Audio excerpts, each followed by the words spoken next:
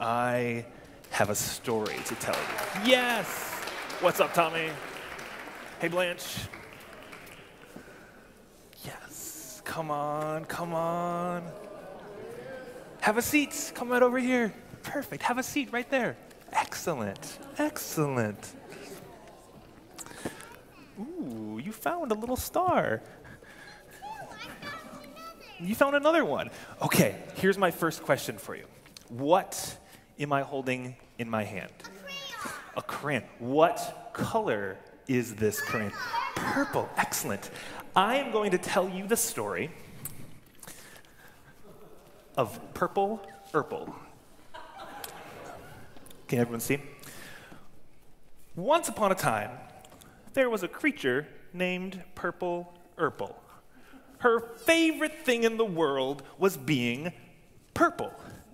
Her least favorite thing was being alone. And right now, Purple Urple was all by herself. So she decided to go on a journey to find a place to belong. She found a place filled with other little creatures. They seemed to be nice, but Purple Urple didn't quite fit in with this group. They wanted her to be more like them, which meant being less purple. And being purple is Purple Urple's favorite thing in the world. So she kept going on her journey to find a place to belong.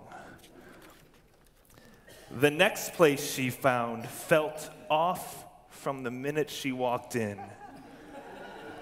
Everything was so black and white.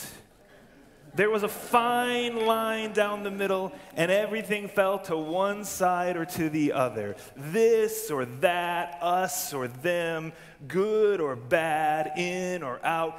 There was no color here, not even a shade of gray, or 50 of them. Purple Urple knew she couldn't be herself in this place, so she kept going on her journey to find a place to belong. Purple Urple found a new place, and this one looked much better. There was some color. She scampered over to the little green creatures to find out more. "We're all going over there," said the green creatures. "What's over there?" she asked. "We're all combining ourselves into a single color. Isn't it great?" "Do I still get to be purple?" asked Purple Urple. "We all give up our color to join this great melting pot. We leave our colors at the door." Purple Urple never wanted to stop being purple. That's her favorite part about herself. But she didn't want to be alone anymore. But being with other people who wouldn't let her be her wasn't worth it. She knew this place wasn't for her. So she kept going on her journey. Purple Urple felt like giving up. Maybe she would be alone forever. Maybe she should go back to that first place and try to be orange. At least orange is a color. It's not purple, but maybe Purple Urple would get used to it after a while. And what do you think, Tommy? Purple Urple could be pink? That's a good idea. Well, just when Purple Urple was about to turn around, she noticed something. Do you see it? Out of the corner of her eye. Do you see it? She took a closer look. Purple Urple had never seen so many colors in one place. She didn't know a place like this could even exist. It was so beautiful. "Hi, how are you? You look amazing. We're so glad to see you." Everyone here welcomed her in. Purple Urple was nervous. Was this another melting pot? Would they take away her color? Purple Urple loved being purple, and she didn't want to ever give that up. "What is this place?" she asked. "This is a rainbow where we need every color."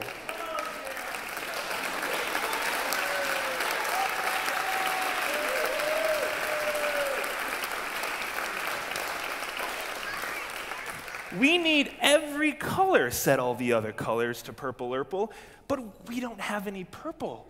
We've been waiting for you, and we need you to be exactly who you are. You are welcome in this place."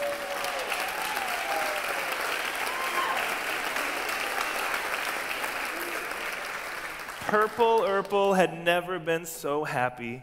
She could be her purple self, and she was surrounded by other amazing colors. Purple Urple finally found a place to belong. The end.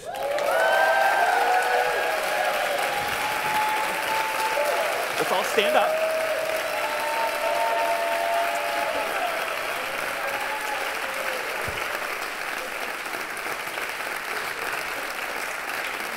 We're all going to hold on to this blanket